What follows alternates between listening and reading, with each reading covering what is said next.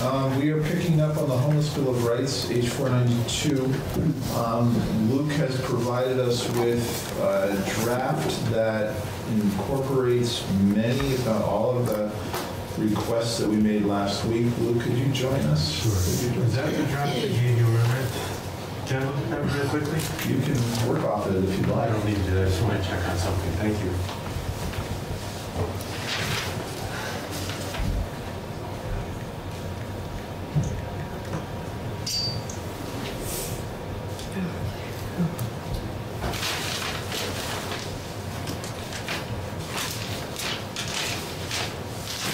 Thank you very much. Sure.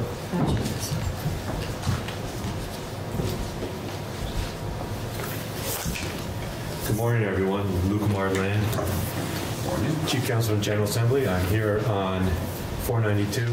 What I tried to put together is a working document, so it's not the polished or final potential strike law amendment. And it shows highlighted in yellow, the changes that I think had agreed to. And it also contains stricken language, which normally wouldn't be in an amendment. And that's just to show you what's being taken out. So it's a way to work through the changes I believe you had agreed to, and then of course we can discuss. So starting on page 3, line 18, there's discussion about adding in perceived. And so I did it here, and you'll see later that I do it in other sections. And I think it might be easier to bypass section 2 for right now, section 2 and 3, and jump to later parts of the bill. And I'll just show you the changes that were made. And this is now in the subsequent sections that are dealing with existing anti-discrimination law. So it's not talking about the Homeless Bill of Rights section, it's talking about the later sections of the bill. For example, on page 9, at the very top, this is the definition of housing status, so it's still cross-referencing the federal law as you decided, but it added in actual or perceived. And I don't think we need to, I did that in the subsequent definitions also. So every time we have a definition of housing status that you are adding as a protected category to existing anti-discrimination law, we're still cross-referencing the federal definition, but I added in actual or perceived. And that language is consistent every time we have that definition. Any questions about that? Okay, so now let's go to section 2, which was the section in Title I, the Homeless Bill of Rights.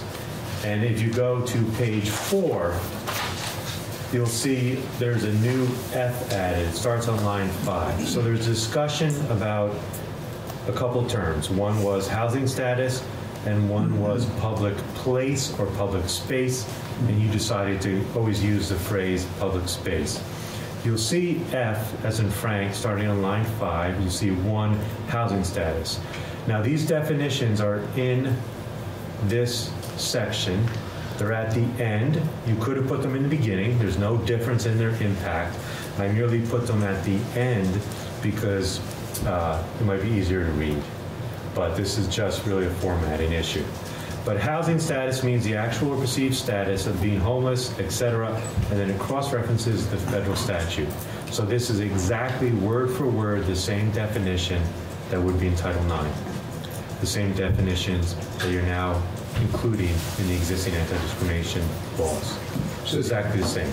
Did you combine the two, Luke? Is that what you're saying? No. I repeated the same definition more than once and added in the words actual or perceived each time. Okay. But so before housing, homelessness and housing status wasn't really defined in this section, the so-called Homeless Bill of Rights. Now it is defined and defined exactly the same way as it's later defined in Title IX, etc. So it's at Title IX, yes. Thank you. Is that clear? Yes. Now then there's a definition of public space. And let's walk through this because this is all new. This is meant to incorporate my understanding of your decisions from last time. This wasn't defined earlier, so now we're defining this term. And so I believe what we asked you to do was to make this definition, and then we put it back on the table side by side with the concept of public accommodation. public accommodation is a common definition in our statutes already, so that we had asked Luke to come up with this, and then we will have that discussion, and we can change that or delete it or rely on public accommodation. We'll have that conversation. Sure. And so let's walk through this. Public space, and once again, every time it said public place, I change it to public space so there's consistency. Public space means any space or location that is customarily open to, accessible to, or used by the general public and includes, so these are examples now, but they're not exhaustive. So these are examples, but it doesn't mean it's a whole universe. Outdoor spaces, including sidewalks, streets, village greens, and public parks and beaches. And indoor spaces, including shopping malls, libraries, town halls, community centers, and government buildings. So now we defined public space and given some examples of what are public spaces. And then B, this is sort of a carve-out. Does not mean restaurants, stores, schools, religious establishments, or indoor spaces that are not customarily open to the general public or that require the payment of a fee or membership to enter. This is only an attempt to put into statutory language your discussion. So of course you can change and modify, and maybe it didn't hit all the points that you want to include. But you see what I was trying to do is have a general, broad understanding of public space and then pull things out of it like the inside of a store or a restaurant. Does letter B reflect the definition of public accommodation? To some extent, because remember, public accommodation includes the restaurant and the store. And my understanding of where you were headed or potentially headed was to exclude those. So I was trying to pull them out.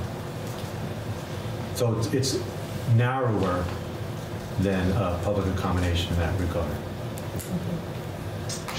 Should we think about a term that would include access gained with a key?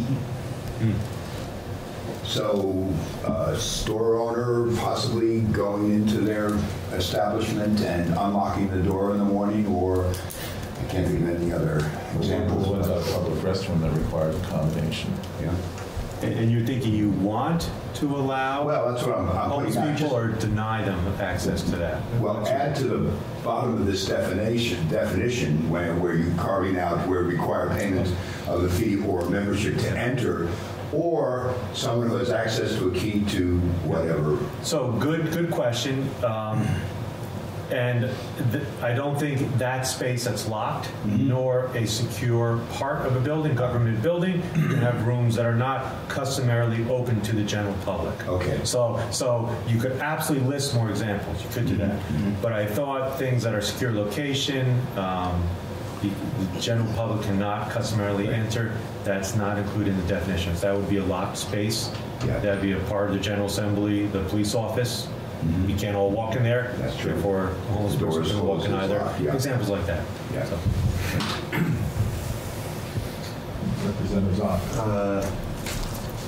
I thought, or at least my preference was, I don't know if it was the committees or what, I didn't think shopping malls were, I thought we had a discussion that shopping malls were not public spaces. Like the idea again of setting up some kind of food distribution in the middle of a shopping mall. I thought we had heard some. Well, that's your decision to make. The sense I got was the general areas of the shopping mall you did want to allow homeless people access to, but the individual stores or restaurants you did not. But that's a policy decision. Well, it wasn't so much about, in the context of the discussion, it wasn't so much about access for homeless people. It was about, there was, in some other section of the bill, there's a talk about being able to distribute food and it should not be prohibited. And so, again, if like Food Not Bombs, an organization that distributes food to the homeless, wanted to set up inside a shopping mall, I wouldn't support a law that said they could set up inside the shopping mall. If they wanted to set up outside the shopping mall, yeah, but inside, no. It's not a public space. It's a private space, privately owned, privately operated, the whole thing. So. Or they would ask permission. Right, of course. They would have to ask permission. Of course, yeah. I think maybe we continue this discussion at a point when you might not have been here. And that's where this might have come from. Do you want me to walk through the rest of the changes? I think there'll be more discussion about this key definitional term. But do you want me to walk through the rest of them? Or do you want to? Yeah, let's do that, and then we can. So let's now go to section 2, and let's go to page 2, please. And on page 2 and 3, there's highlighted changes. I just want to go through them with you. First one is on page 2, lines 2 and 3. Because housing status is now a defined term, you don't need to say homeless or because of their housing status. So the change you see there in lines 2 and 3 is just removing the language that's no longer necessary. And you'll see I do that repeatedly on the rest of the page. So you don't need to say homelessness, for example, each time. Now, you could condense this whole section. There's some repetitious language. I did not do that because I was only trying to make the changes you agreed to. But if you wish, you could. There's other language you could take out that may not be necessary. I don't think it's harmful. I don't think it's negative, but you could condense it a little bit. Going over to page 3. Now this language on 4, 5, 6, 7, and 8 that I struck out. This, I didn't know if it was necessary. You did not reach an explicit decision to remove it, so this is something that you hadn't really discussed or decided. But it struck me that it may not be necessary in light of the other changes in housing status now being a defined term. That's something you should look at and decide whether you want that language in or out. And do you say that in the sense that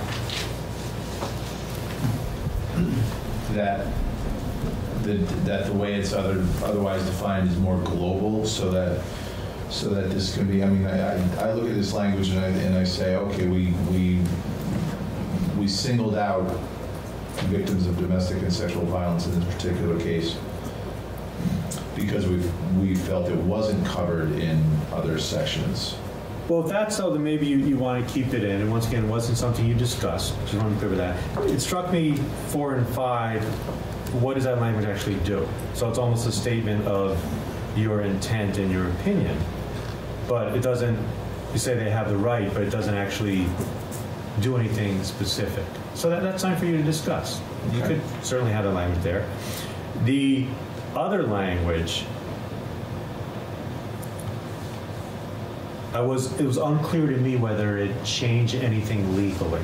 And that's also something if you discuss and maybe hear testimony from other stakeholders concerning. So I'm not sure about this, but I was wondering whether it was necessary or if you're really just saying that confidentiality as mandated by other laws should be followed. And if that's so, it may not be necessary to repeat it here. The other changes that you see on page 3 are just referencing the term of housing status or striking out without housing, which is no longer necessary, or traditional for a public fora was stricken out at the very bottom of the page and public spaces was used instead. So it's just changes in language to be consistent. And those are all the changes that were made in this draft. Okay. So, committee first, I guess, let's put aside the conversation of public space versus public accommodation for a minute and just concentrate on the other changes that were made. Does it reflect everything that we were talking about last week, in your opinion? And then we'll come back to the domestic violence language in a second. But the other changes seem to be making it consistent, making the changes that we requested and making them consistent through there. Do we achieve that here? Yes, Lisa. I think for the majority of the committee, it probably does. Myself, I'm still, I'm concerned with the actual or perceived language, so that's a stumbling block for me. But I think the rest of the committee is pretty, it captures what we were talking about, minus the public space issue, which you asked us to remove from our minds. For the time being. Yeah. And there's, then let's move over to the domestic violence language. Do we think that is, Luke, if you needed to look at that, would you need to look at that one more time in terms of research to determine whether or not it's completely duplicative, or is it just our choice? Well, I think that's something you may want to hear from other stakeholders, either informally or formally. It's not my subject area. I can't give you an opinion. That's absolutely not necessary. I think I explained my reasoning in striking it out, but I would circle back to some of the other folks who testified, perhaps. Okay. I think the language on 4 and 5, I don't see what that adds. The other language on 6, 7, and 8, that's what I'm not certain about.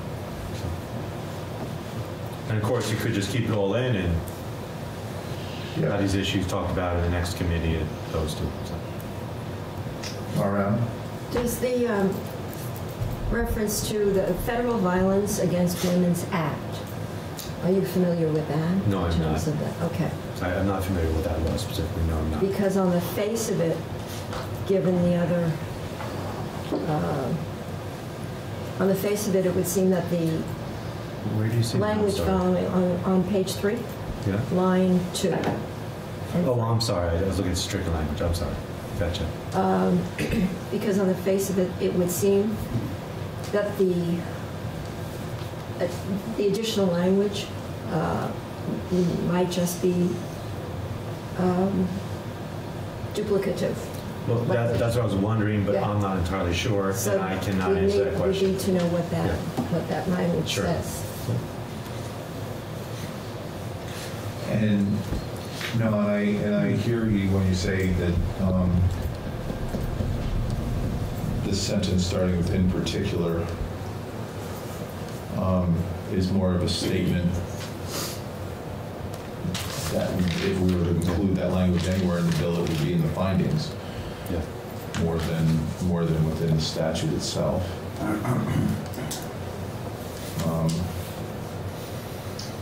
Any other thoughts on that language right now on page 3 about this no identifying information, etc.?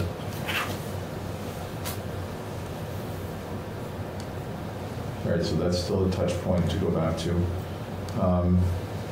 Now, public spaces versus public accommodations. I believe that if we, in the testimony we had last week also mentioned that public accommodation does include most of these things, is that right? Yes, it does include, I'm sorry, it does include things like stores, and let me read that definition to you again.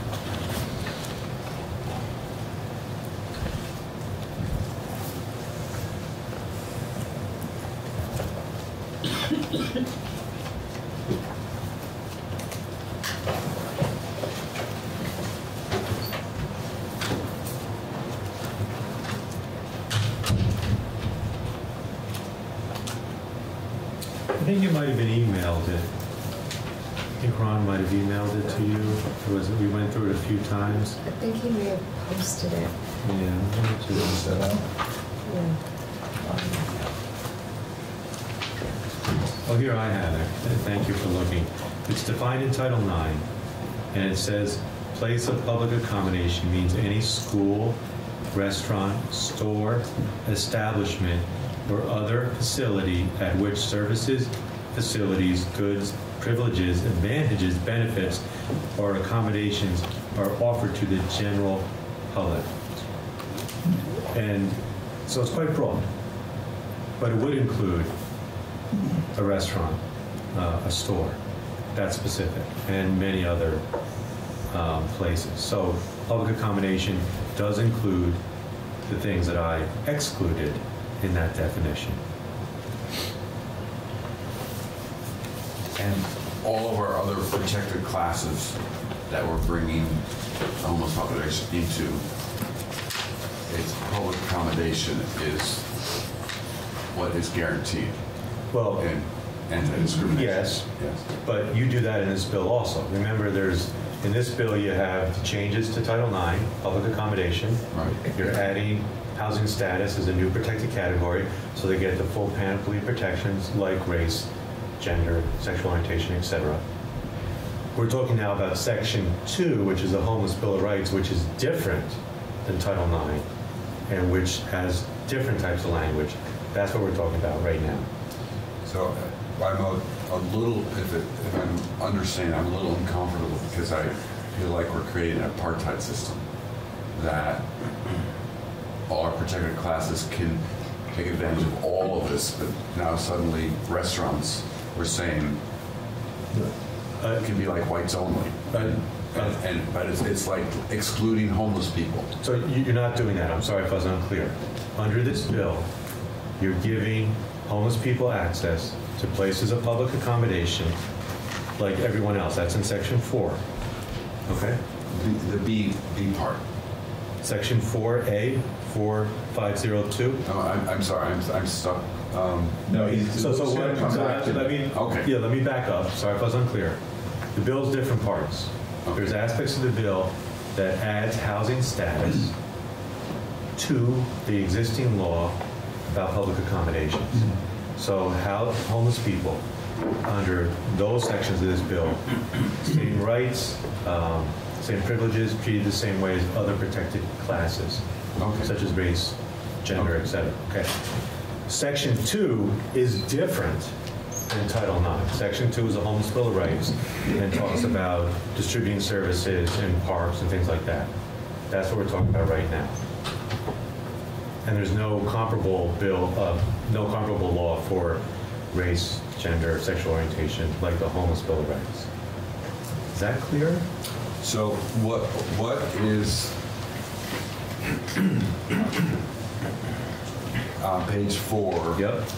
B, 16, 17, 18. What does that exclude? What aspects of this are? It means as to the Homeless Bill of Rights, which is Section 2. Okay. Forget, totally different than the other Title IX changes, okay? Right. So it's saying for what you have in Section 2 doesn't apply to restaurants, stores, schools, religious establishments, etc. And this includes, if you look at the prior pages on Section 2, it's talking about using and moving freely in public spaces,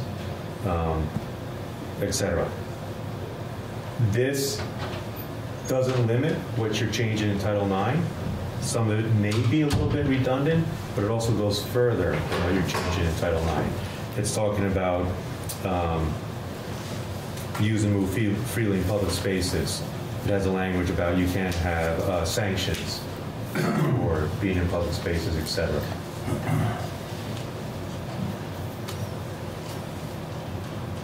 I don't see why that D is necessary at all. And I would think the broader public accommodation covers it for me. Well, as I recall the discussion, there was a concern about the, on page 3, item C, the ability to offer food. It's just a little vague, and there was some concern that that language would authorize or allow someone to be exempt from criminal or civil sanctions if they set up a soup kitchen in a restaurant. And we thought that's probably not a reasonable interpretation of things. And we were specifying that it's public spaces and not public accommodations, so that we wouldn't be in a situation where that would happen. I think that was the whole reason I thought we were delineating the difference between public space and public accommodation. I think that's correct. I agree. Right, that was what, I'm not saying whether that's right or not, I'm just saying that's what engendered the discussion, was that language as it reads seems to allow for that possibility. And so I wonder if we can, without creating a new definition that can cause confusion in that line, in that section C, reiterate other language around interfering with So no person shall be subject to civil or criminal sanctions for as long as it does not interfere with the normal operation of the business or normal conduct, because we've been very clear along the way that a business that we want to maintain that a business has a right to refuse service for someone who is interfering with the business practices that are going on. Or like disruptive to staff, to customer. Yeah, exactly. And so that's been the conversation all along. We want to maintain that, right? And so, Randall, the example that you're offering of what we were trying to avoid, I wonder if we can have, now I'm just repeating myself, but in this section, as long as it does not interfere with the normal business, and then we can use the public accommodations language and not have dual definitions.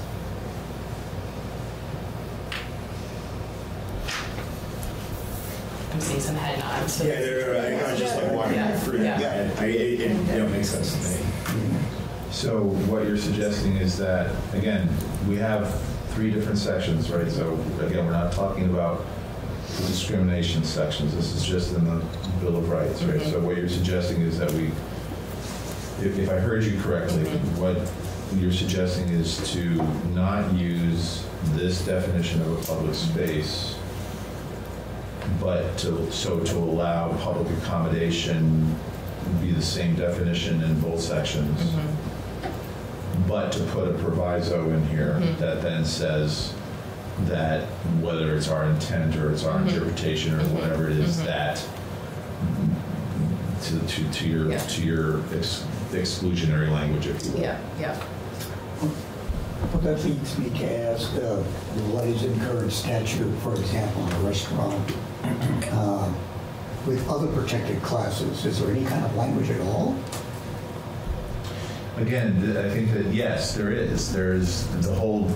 I think that's the point that Luke was making, is that under the discrimination law that we have, we're adding housing status to this, where public accommodation is a part of the definition, and that.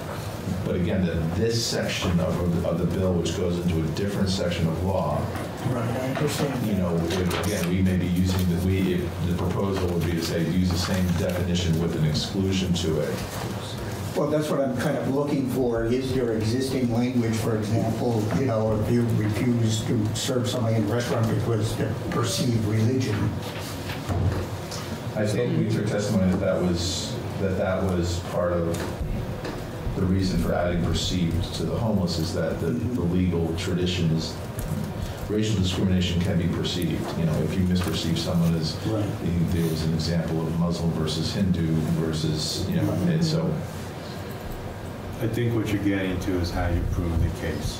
And it's always fact specific. And it's hard to control a really clear line. But I'm just wondering if there's not existing language we can just adapt and, you know. Not that I'm aware of, but so if you go into a restaurant and I'm not going to serve you because you're a person of color or because you're gender non-conforming, pretty easy case to prove. Yeah. But if you go into a restaurant and they just don't serve you and they don't tell you why, then you would have to establish what seems to be the reason, and that has to do with the burden of proof. So I'm not aware of any language in statute that really helps make that easier or that we could use. You could try to develop it if you want, but it's always going to be case specific and fact dependent. Which was also testified by the Human Rights Commission. Lisa? So this is probably a very elementary question that I should have asked a long time ago, but with the clarity between the anti-discrimination and the Bill of Rights, why are we pursuing writing a Bill of Rights when presumably the housing status would be covered if we just included it in the anti-discrimination Title IX? Well, we're writing a Bill of Rights. The Bill of Rights is not about, it's different from the discrimination law. This is us making a statement that people who are experiencing homelessness are doing X. Yeah, that's what I thought. guess I don't really see it necessary, maybe, if a person's rights are going to be covered under Title IX if we add another protected class, which is housing status. And you don't have to answer that. I think I have my answer.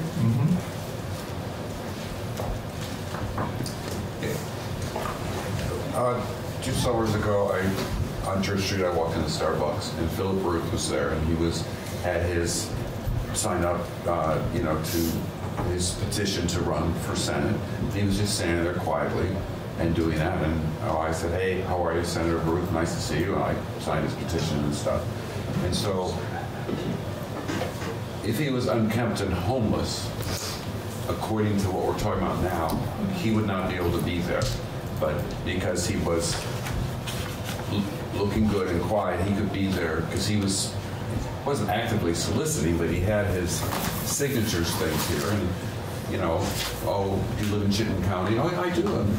I'm gathering signatures for my petition to run. And so that's my discomfort here, is that we're not asking restaurants. People should be served. If they come and sit down and they have money, they should be served, no matter who they are. Yeah. But if he was harassing people, if he was aggressively asking for signatures, that's the point of difference there.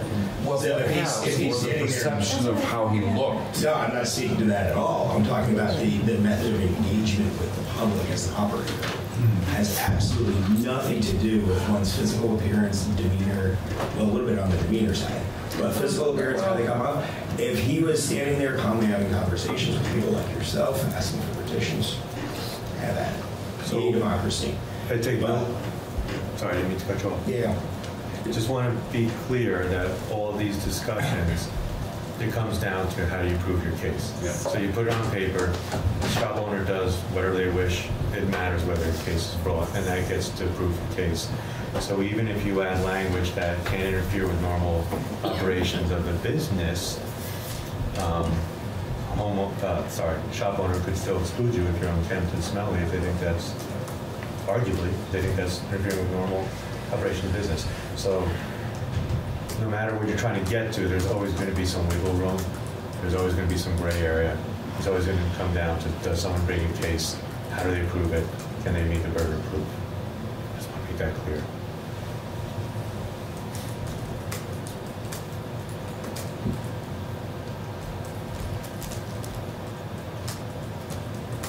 So where does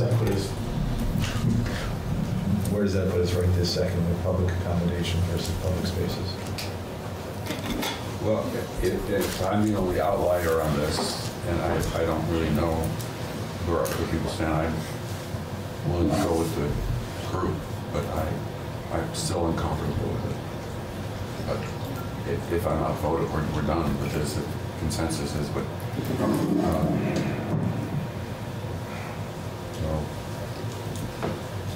Yeah, I mean, I think that public accommodation language is clearer because it's in precedent and it we're doing a new thing, and so having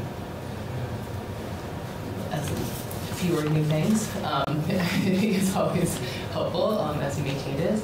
So that's my preference, and it seems like with that additional language to make sure to acknowledge the intent of this bill and to reiterate the businesses being able to operate functionally is the intent, and so that's I'm going to stand behind that.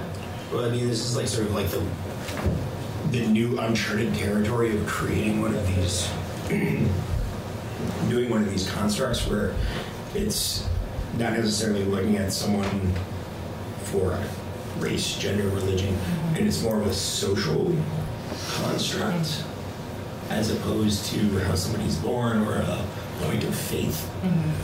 So I think that's where we're running into this.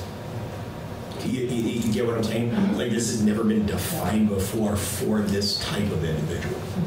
So I think that's why we're hitting some. So correct me if I'm wrong, Luke. If it appears to me that we're defining public spaces Yes. and we're backing out public accommodations out of that definition. Is that safe? Some part of public accommodation. Right. Yes, you are. That's safe to say. Yes. I don't really have a problem with that. I think it's fairly clear. I think just to be super pedantic about this item C, when it says no person shall be subject to civil or criminal sanctions for soliciting, sharing, accepting, or offering food, right? As you said, in the normal operation of business, yes, but in John's example, we're at Starbucks. I'm an upstart coffee company, and I decide to go to Starbucks and offer coffee samples to people of a competing brand. Yeah. This seems to say that I'm exempt from any consequence of that, right? I'm not subject to any criminal or civil sanction for setting up a coffee sample distribution within Starbucks. But could you be asked to leave under present law? I mean, Well, I think that's the problem that we're trying to figure out here. I mean, it's just that simple. what's that got to do with homelessness? I guess is my question. Your I example. think that's the point he's trying to make. Right. It doesn't. That's what it I has thought. nothing to do with the fact that the person's But perceived homeless. or I not. don't think that's accurate under the language in the bill now. C doesn't specifically have the words housing status, but the whole section talks about housing status as a characteristic you're trying to prevent discrimination on. So if Luke Marland's Coffee went to Starbucks and started handing out samples, I don't think I'd be within C. But we could make that clear if you want to. We could absolutely make that clear. Well, I mean, then who's offering the food in Right. that situation? It could be Randall's Coffee Company offering coffee to Right, but I'm homeless saying. people. Oh, you're offering it to homeless people? I thought you were handing it out to. He could be offering it to anybody. No. I'm saying the wording in there is offering food. Yeah. If it was accepting and you left out offering, then Oh, I see what you're you see what I'm saying? The offering implies that you're the person who has the I see. resources that you're then allocating to someone else. If you just left out offering, you just said sharing or accepting. I mean, sharing's a little, but anyway, it's Okay, just now that, I understand. Right, Thank you. yeah, that's why. Yes, that's clear. And then the point that I made earlier when we talked about this is that at the U.S.-Mexico border that municipalities have criminalized giving food and water, and so that's the perspective that I'm coming from. That I do not want to be doing that. And so again, that additional language of how to have within how to have language that says interfering with the normal business, so that the example of Randall you're having is not within this protected. But did you want C to cover your scenario at the border or not cover it?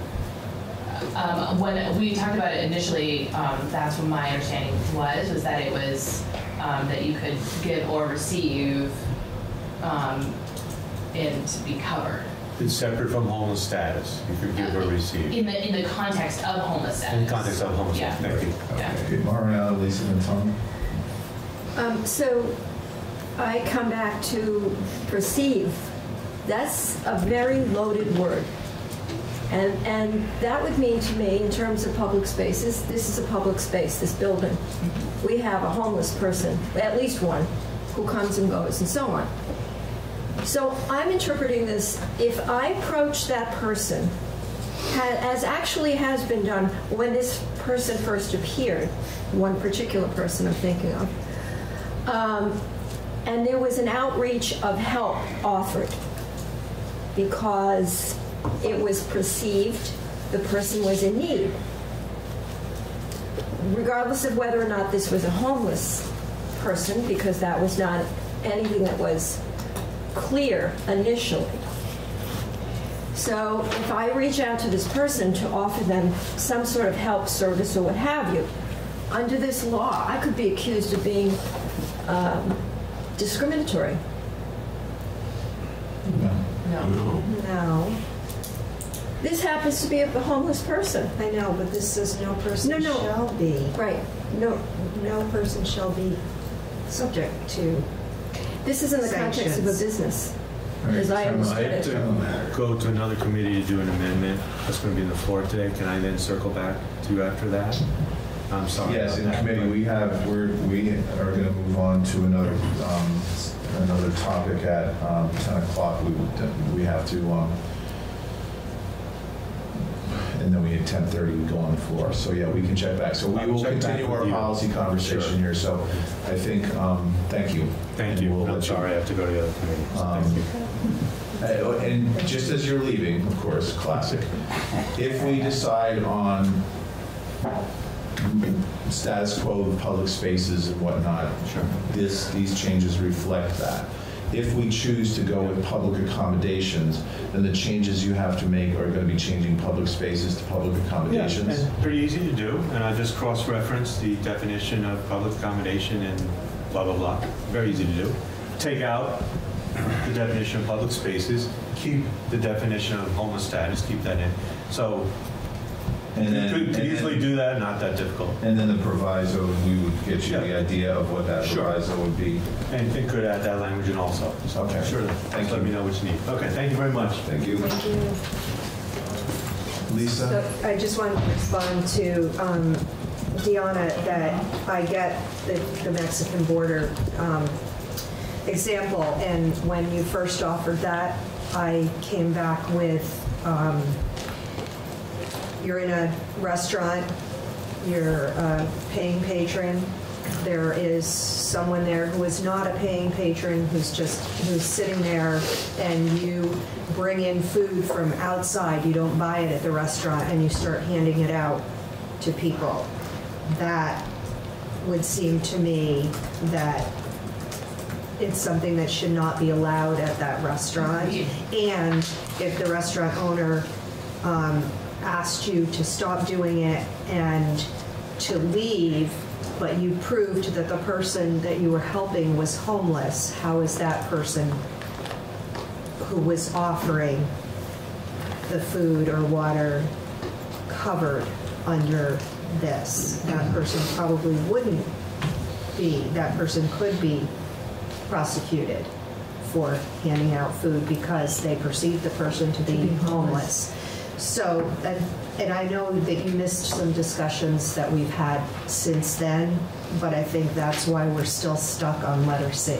And that's, I'm hearing that you and I are in agreement. Because, I think so. Because that I think the restaurant is well within its rights, and we need to make clear in letter C that we want to reiterate well within its rights to say you cannot come in here and give food from outside to other people because that interrupts my normal business. And so we're in agreement on that. Yeah, so if you're buying food at that restaurant and giving it to somebody who's sitting next to you, Yeah. that you can Share say away. info, that's great. Yeah. But I don't think section C is doing this. I don't think section C is saying what you and I want to say. And so then do you agree with me that if we reiterate our intention of not interfering with a normal business, because in the example you just said of I invite a stranger that I don't know to eat dinner with me, or I'm finished with my meal and there's still half a plate left, and I let somebody finish that for me, I'm giving away food, that is within an operation, a normal restaurant operation, and is giving food. It might be. I don't agree with the giving away the leftover food part. And this is all coming down to it's too specific for me. There are too many ifs, ands, and buts, and I can't get into the weeds of this Bill of Rights part. It's just too much. The proposed solution, agreeing with both of you, is that we go back to the original definitions of public places and public accommodations as defined in Title IX, and not try to redefine any of that. That we include language that addresses not interfering with the normal operation of a business, and perhaps adding one more proviso, or with the permission of. So obviously, if a restaurant says, hey, it's okay for you to come in and have something. Oh, no, totally. I mean, if you Fine. like have at it, like Yeah. that's like your thing, Right. do it. Yeah. Yeah, and maybe that would just clarify a lot of this, going back to the original definitions of public places, right, and public accommodations, and adding the two provisos.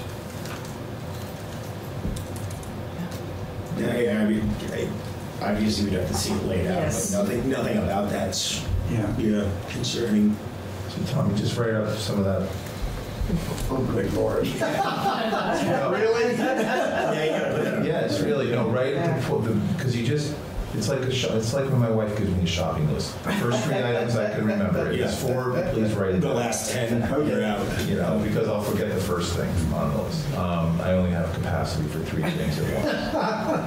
I priority for that. I mean, I think all you need to do is do this as a bullet point so we can share this with Sure. Luke if this is the direction we end up going in.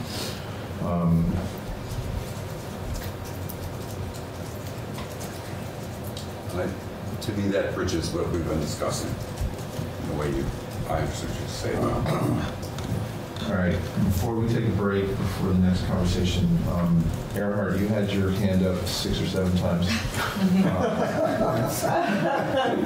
Did you want to share thoughts on anything? If you have time, yeah, appreciate it. We have 4.5 minutes. Should I do it from here, or do you need me to?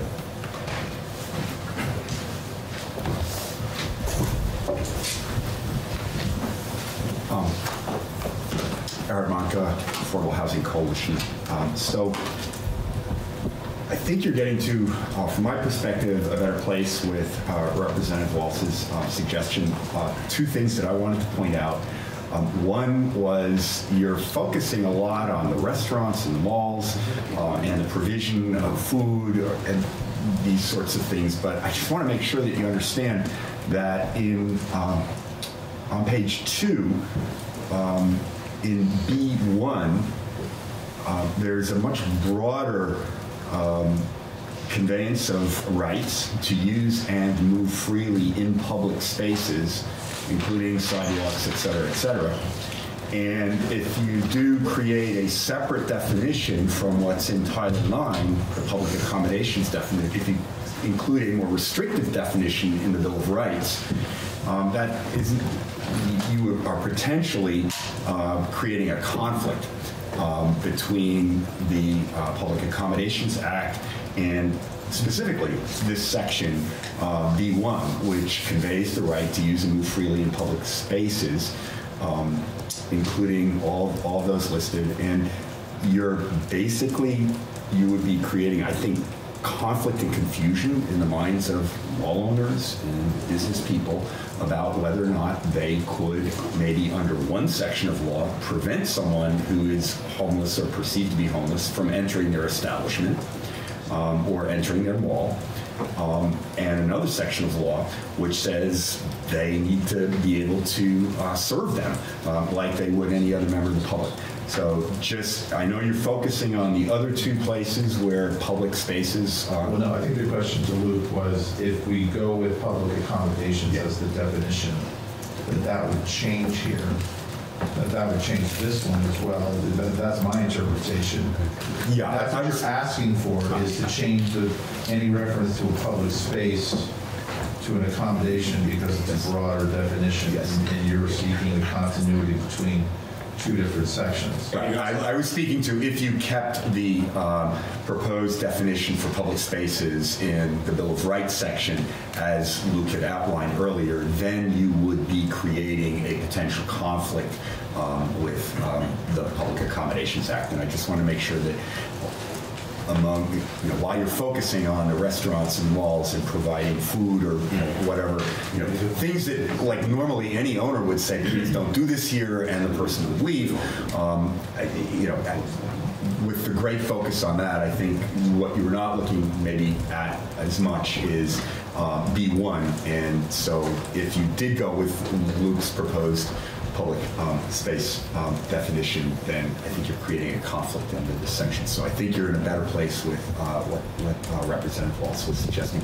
The other thing I just wanted to make you aware of is on page 3, this is in section 6, top of page 3, lines 4 through 7.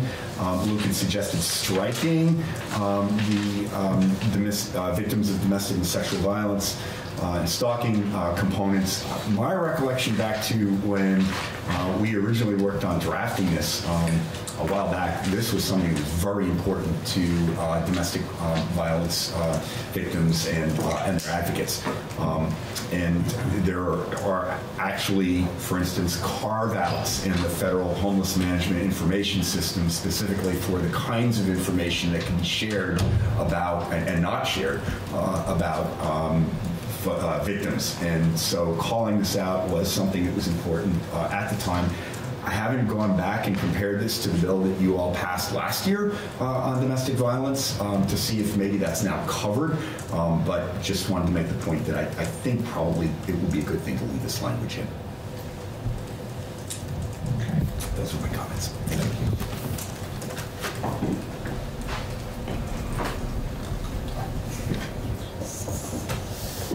So we will ask Luke to draft up, to do the full strike all on this bill. Am I hearing consensus that public accommodation is a sufficient definition with the 2 provisos that Tommy put in, the 2 additions? And that's what we will ask to see for the next time we take this up. What about the inclusion of the domestic? I'm fine keeping it in. I seem to remember it's older language that was, but if... Do we need to hear from domestic violence advocates or just put it back in? I think we just keep it in. Okay. No. What about referencing the law that was passed last year? Or looking at it to see if it already includes homeless individuals? I don't believe it does. If my memory serves correctly, and Earhart's memory, I think of using the homeless management information system, I think that clarifies the conversation we had on this 2 years ago. But we can certainly. I believe I saw Kara Casey in the building today, where we can send it. Or if you want to reach out to, if you can reach out to them, that would be fine. So getting away from the definitions on how we're going to lay those out and into just more of like the totality of the picture, are we going to talk to anybody from like the mayor's organizations or the EPA or anything like that to talk about how they see this from a point of engagement? We've put this out. The League of Cities and Towns have testified on it. My concern is if they haven't heard about it already or haven't offered anything already, then do they have something to offer? I suppose, we clearly will have another session on this because we have to review the changes made. I think we're really close in terms of settling the issues now. Then it becomes just a question of whether there's support in the committee for the bill. And the different changes. That said, if we don't have a time, I don't know that we have a time scheduled here tomorrow for this, but it's so we would go over into next week, probably for final vote. If somebody wants to reach out and see, that's fine. Give people one more opportunity, but again, it's one of those.